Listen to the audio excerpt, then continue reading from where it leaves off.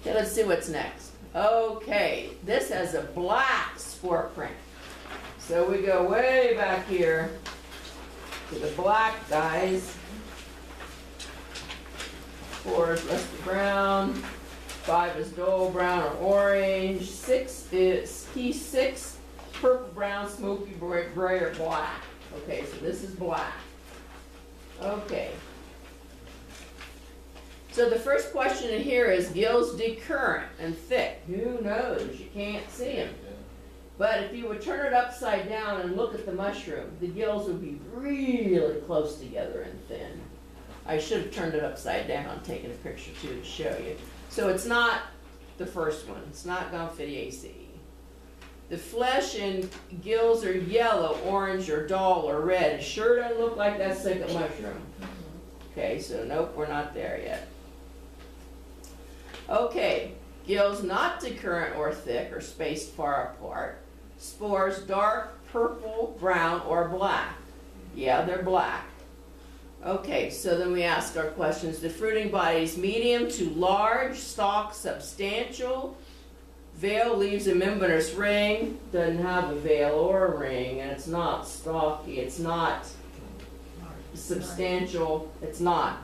So then, like I said, the hardest mushrooms to identify are those with dark spores. So you go to the key on the right, you keep going because there's got another whole page because there's so many.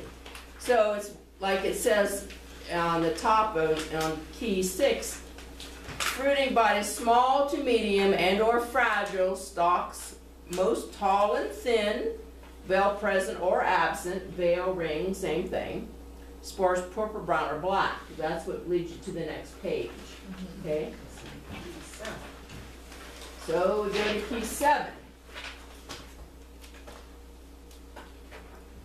Okay. Gills liquefying to a black ink. Black inky spore print. So it's a coprinus of some kind. It's not shaggy mange, but it's a coprinus. And then you have to look in the books and see which species, and this one should be easy. It should be in the book too.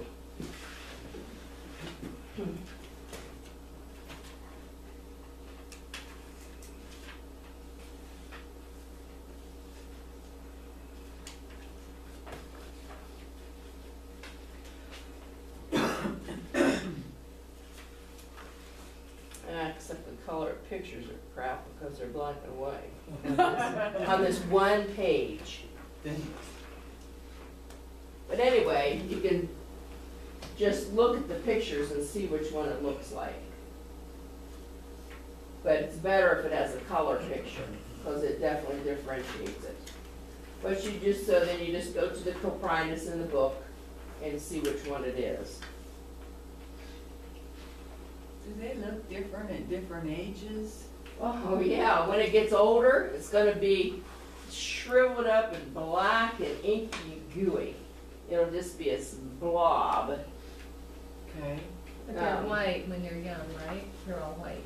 Well, no, this one isn't. Oh, it isn't. Shaggy manes are, but this one is a different. I think this is plicatus, but no, there's lots of different inky caps too. But this one is going to look like this even when it's little. It's not going to be white. But you know, it's a coprinus. So,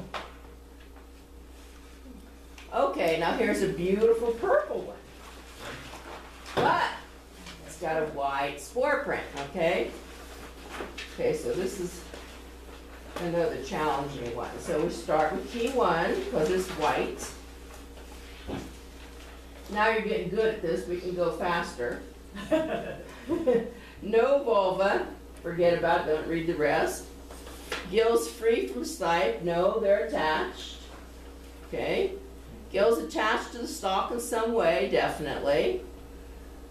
Is it a big, thick mushroom with wide gills? No. Okay, gills thinner and closer, moist but not waxy, yes. Stem thick and brittle.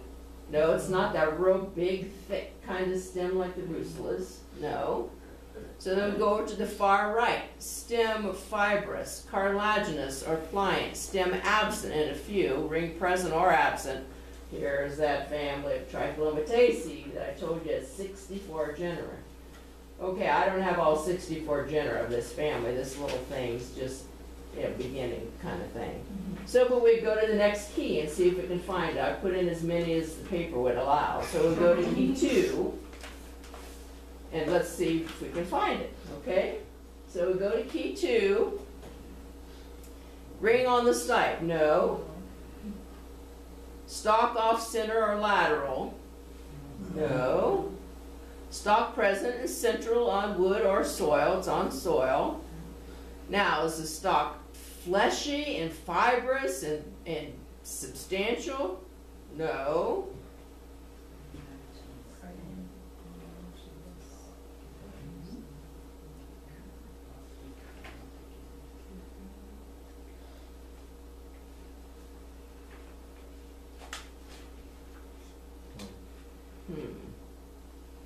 Okay.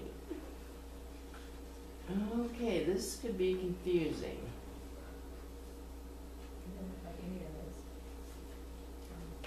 Yeah. Well, when it says stalk, fleshy and fibrous and substantial, then it forms into two. Either the tricholomatode type, where it's a big stipe, or the clitosopide stipe, where it's slightly decurrent, gills decurrent, or short decurrent. I mean, this is so short decurrent, but it is decurrent, see? So this is where, when you're at home, you can get really confused. So it is short decurrent. So we're in the clitosopide type. So we'll just read the various genera and see what it sounds like. Is it fleshy and funnel shaped? I mean, funnel shaped is really funnel shaped, so that's a no. Lepissa, cap margin enrolled. Well, a tiny bit, but the spore print is not dull pinkish, it's white. So it's not a lepissa. Everybody with me? Lyophilum, it stains black when you touch it. This doesn't, has no staining characteristics at all. Leucopaxillus is a gigantic thing.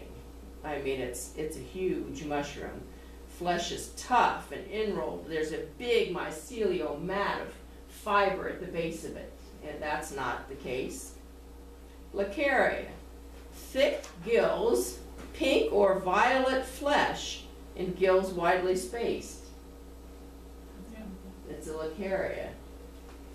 I have a question on that, because up at the top, we decided that the stalk was fleshy, fibrous, and substantial. And so, But see, that's where you could get mixed up. yeah, because I would have Because thought, no, when you it think of the wasn't. big, thick ones, it's not that. So how do you decide that? Yeah. You have to feel it. So how do you tell the difference between fleshy, fibrous, and harder? Well, when you break a, you know, like a coprinus or something, it just almost shreds. You know, now this doesn't break like a piece of chalk, but it will break evenly, and it's firm, like the little tiny mushrooms. I mean, differentiating it from them, but you could get mixed up here. You know, so it's not a cut and dry deal. Well, let's just see how we can. Yeah, don't. Now this is thin and fibrous stipe. Look at that stipe. Now that is an example of a really, you try to break this thing and it almost won't break. It just kind of shreds. And it has a white spore print. And there's zillions of these little tiny things around. Okay, so let's look at the white spore print. So we start at page 1 again, or key 1. Okay, vulva present. Now you guys all know what amnions are like now. No vulva present. Does it have a ring? No, it sure doesn't look like a lepiota. Hygrophraceae, is it thick and substantial? No. Gills thin and closer, definitely thin and close gills. Stem thick and brittle, no way. So we go over to stem fibrous, cartilaginous, trichometaceae again. So we have to go to page key 2 to see which one. Okay.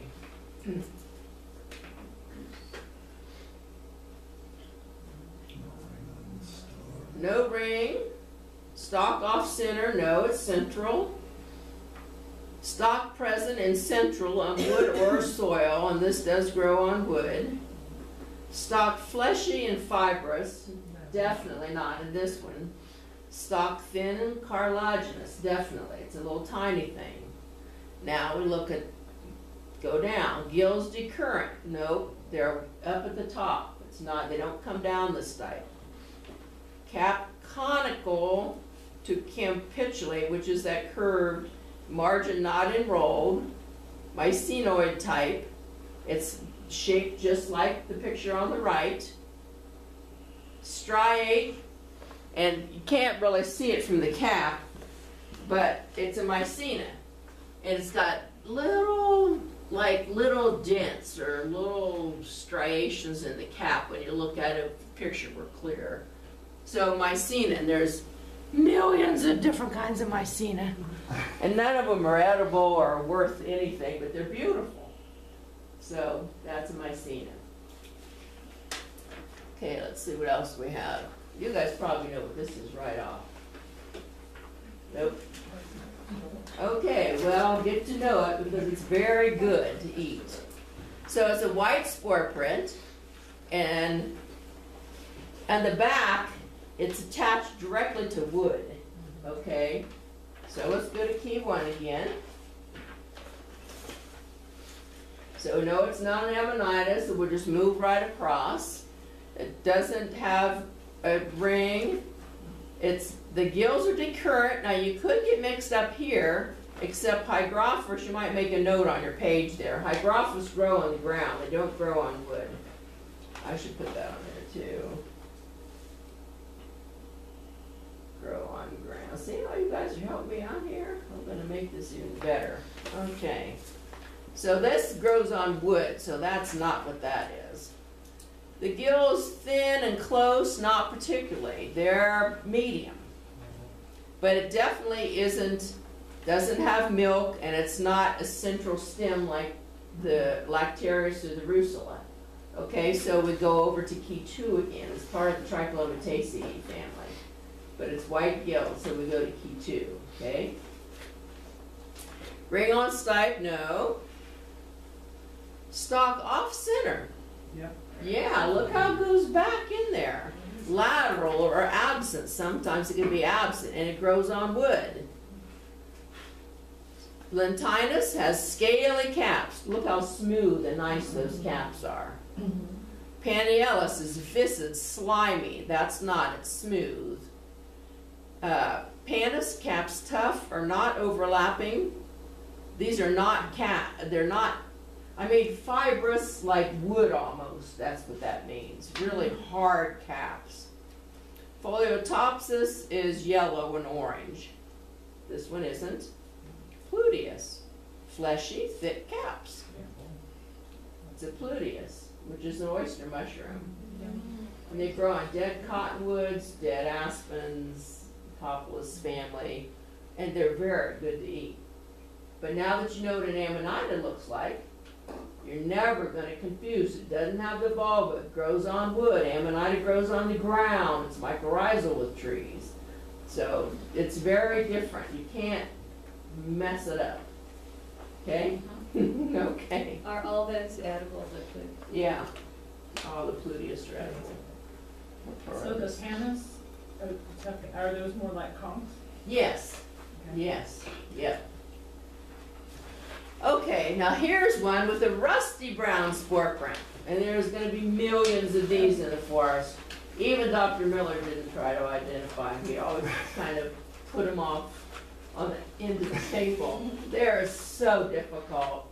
There's one man, there's no good identification book for this genus. But they're beautiful. They're beautiful mushrooms. But you're going to see a lot of them. But the rusty brown spore print is a dead giveaway. And you don't even have to do a spore print on this one because look, you can see the spores have dropped off the edge of the gills and landed on that little cobwebby cortina they have. So you can see the rusty brown spore print right off. And that happens a lot of times. So let's go to the rusty brown key, wherever that is. Pink, rusty brown, key 4. Okay, so this is where we start. Okay. No stalk present, or if present, gills are strongly decurrent. They're definitely not decurrent. In fact, they have that little notch. They're attached, but you have to turn the mushroom up absolutely upside down to see that they go down a little bit and then they go across and touch the stipe. So it's not that first part. Stalk is present and gills are not strongly decurrent. That's true. Is a stalk thin and fragile? Hardly. Nope. Okay, so go to the far right. Stalks are fleshy and fibrous. Caps medium to large. Spores various colors. True. So we have to go to key 5 to look and see more.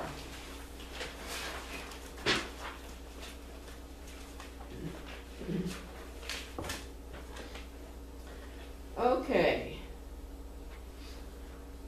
Mushroom veil, usually seen as a ring. No ring on that guy. Okay. Fibrous, hairy. Or veil usually present. They call it a cortina, but it looks a lot different than the ring of tissue that you see on the other ones. It's real cobwebby looking kind of thing, so it's real different. Okay, so it is the fibrous hairy, so let's go down here. Spores dull medium brown. No, they're rusty brown. So the far right, spores bright rusty brown, cortina conspicuous. You can see the cobwebs. So it is A on the far right, cortinarius. Okay, and none of those are edible, so make a note.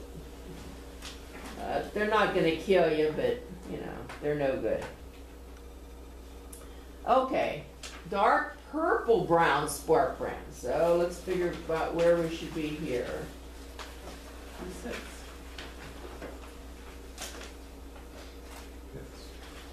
Yep, okay, key 6.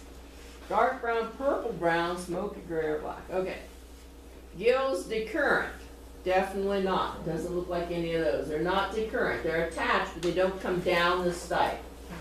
Okay, so we go over here. Gills not decurrent or thick or spaced far apart. Spores dark purple brown or black. They're purple brown. Fruiting body medium to large. Stalk substantial versus the little thin mycena stipes. Yes. Veil leaves a ring. This is where you could get confused because there is a ring right here, but it's disappearing. And as you handle the mushroom, you just rub it off.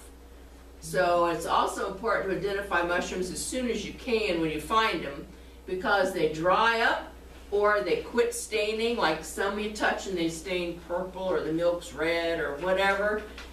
You know, so it's important to identify them, you know, within a day or two, or put them in a brown paper bag and put them in the fridge. They'll keep for a week. But some of these characteristics disappear, but it does have a little ring and it definitely has a purple brown spore print.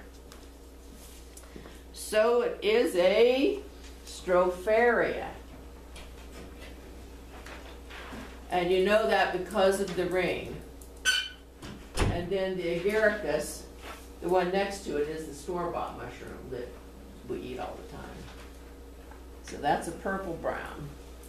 Okay, this next one has, it's a white spore print again. So we go to key 1.